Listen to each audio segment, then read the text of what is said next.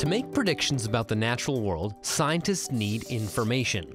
And the two big problems they face are that, one, they are physically human, so they're about this big, and they live about this long, and most things in the natural world are either too fast, too slow, too big, or too small for them to see. And two, like all humans, scientists have brains, and human brains are inherently biased. Most of science involves getting around these two problems, and this is no more apparent than for the scientists aboard a large scientific vessel called the Nor.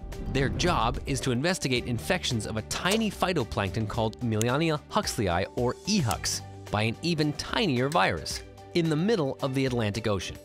Compared to a ship like the Nor, the Atlantic Ocean is huge. If the Atlantic Ocean was the size of a football field, the length of the Nor would be the width of a credit card. And compared to a scientist on board the Nor, EHUX, the single-celled phytoplankton, is really tiny. You could fit 300 EHUX in the width of a penny. These scientists want to find out what's happening with these organisms that are too small to see in this ocean that is so big it would take many lifetimes to inspect every inch. Also, keep in mind, the scientists aboard the Nor have other constraints to think about. A, they only have 2 months at sea and they need to eat and sleep, so time is limited. And B, everything is moving around because they're on a ship in the middle of the ocean. And this makes looking at really tiny microscopic things difficult. To inspect the ocean accurately and efficiently when you don't have the time or the right environment requires some common science tools. These tools allow scientists to get an idea of what's going on when they can't see exactly what's going on. It's impossible to inspect every cubic inch of the ocean. It's even impossible to inspect every cubic inch of the ocean where there is an actual infection happening. But you can inspect little representative bits of the ocean. These are called samples. Sampling is a way of getting the overall picture of something when you can only see pieces of that picture. It's essentially measuring the important parts and then extrapolating the rest. We may not be able to see individual EHUX very easily, but since an EHUX bloom has so many cells, these blooms can be seen collectively from space. Satellite imagery was used to find EHUX blooms on a large scale, and then scientists started taking samples within that bloom to investigate the processes on a smaller scale. To make sure your samples are actually representative bits, you have to know how to sample correctly. You can't take 2 samples and call it a day. You need to know how many samples it takes to be representative of the whole.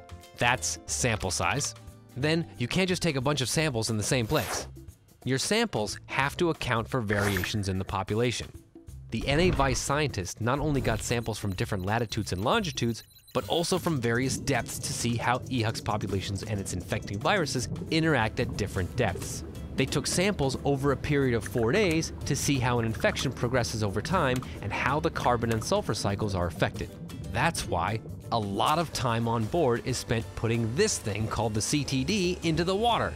It not only collects water samples at precise depths in the water column, but it also has tons of sensors on it to collect data samples about light, salinity, temperature, turbidity, etc. at various depths. You can go out on a boat like now, take sample of water, filter it, collect the biomass, and do all the analysis with an analytical chemistry or other method to look for these molecules. And if we see them, we can learn more about the exact interaction that just occurred in the water when we took the sample. This is why sampling can be tedious, but it's an extremely important tool when looking at large natural systems. Through effective sampling, scientists can look at the important parts of a system and make predictions about the bigger picture. On the Nor, the less exciting part of sampling is filtering all that sampled water. Ultimately though, what's incredible is knowing that in this vast ocean, all kinds of complex processes are happening all the time. And whether it's water or data, sampling is intrinsic to doing science because it's the only way to get a picture of the world that is full of invisible processes. When we can see what's going on, it gets us one step closer to understanding how the world works. If you like the tools of science, please subscribe. And if you want to learn about more tools, click next video.